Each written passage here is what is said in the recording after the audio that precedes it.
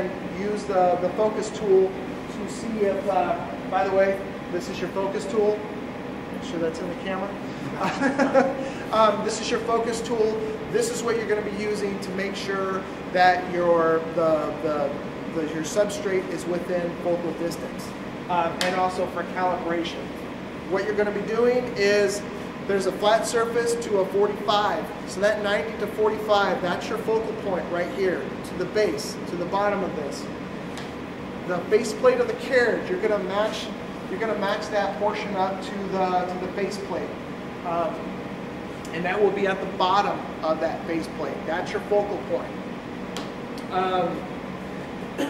When you go into recalibrate, say you bring the cutting table up to zero focus, and you need to recalibrate it. If you go ahead and this is grayed out, but with the cutting table in will be illuminated, you basically open that up, and then it'll allow you to bring that cutting table up to the focal range, and then it'll allow you to calibrate. If you have the cutting table in, and say as a student you tell them you just have to recalibrate the table, well, they weren't here for our training lesson, and they're coming over here over to lens size, and they're trying to recalibrate it. It's going to give them an error.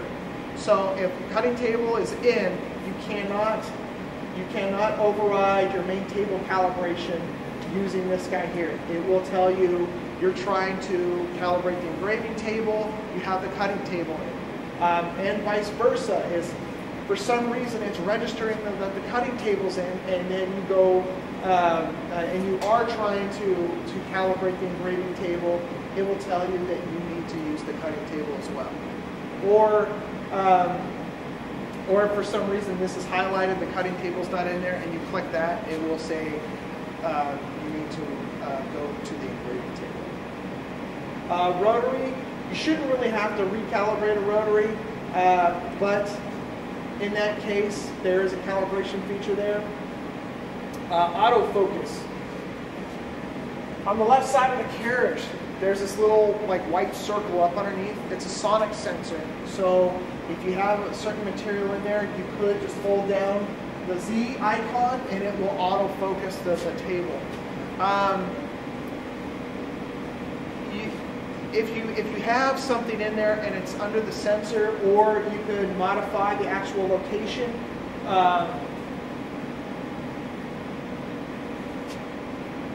Where it says manual focus here, this is where you would modify the location for that auto focusing. So say you're, where your pieces are going to be the 5 and 5. You just need to put in 5 and 5, and when you hold down this auto Z, it will automatically move the carriage to that 5 and 5 location, drop the table, and then bring it up to where it thinks it needs to be focused. If for some reason it's out by like an inch, then obviously it needs to be recalibrated. That's when you'll go into the calibrate feature to recalibrate that as well. Camera, you don't have that feature, so there's really nothing there to calibrate. I'm surprised that's not grayed out.